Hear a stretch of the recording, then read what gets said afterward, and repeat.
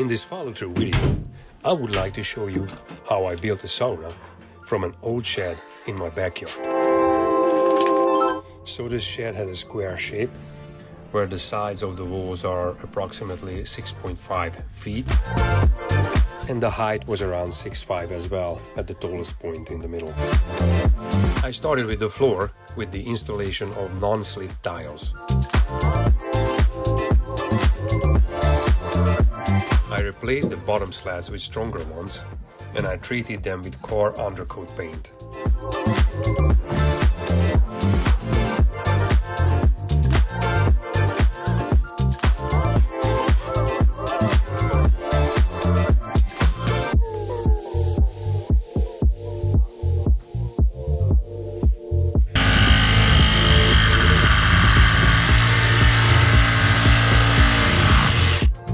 The next step was to create a wall, so I can divide the room to two smaller sections, an entry area and the sauna inside.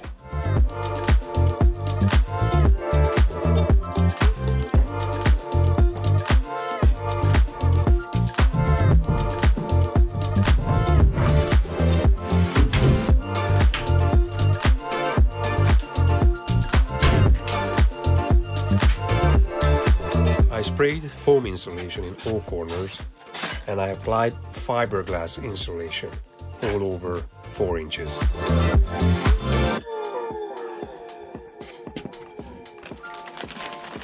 Then I covered the insulation with heat-reflecting aluminum foil.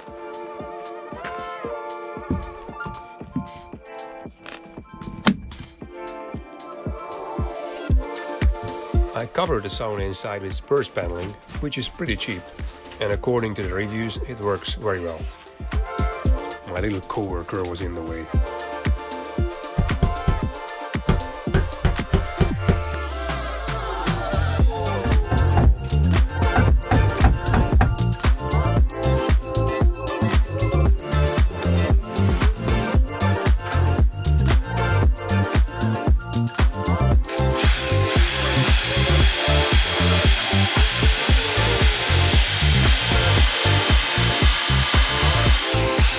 The next step was building the bench.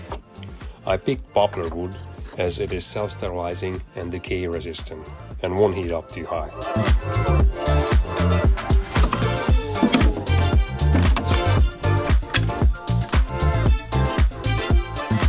My loyal crew never left me.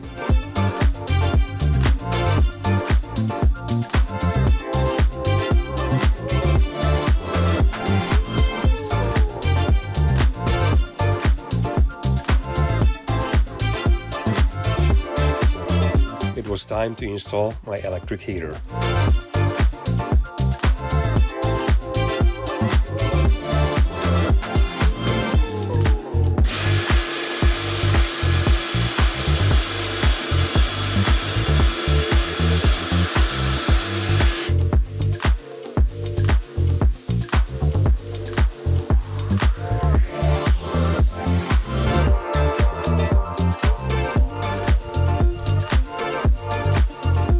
I had a bunch of granite rocks, so I carefully cleaned them and eventually I filled up the body of the sauna heater.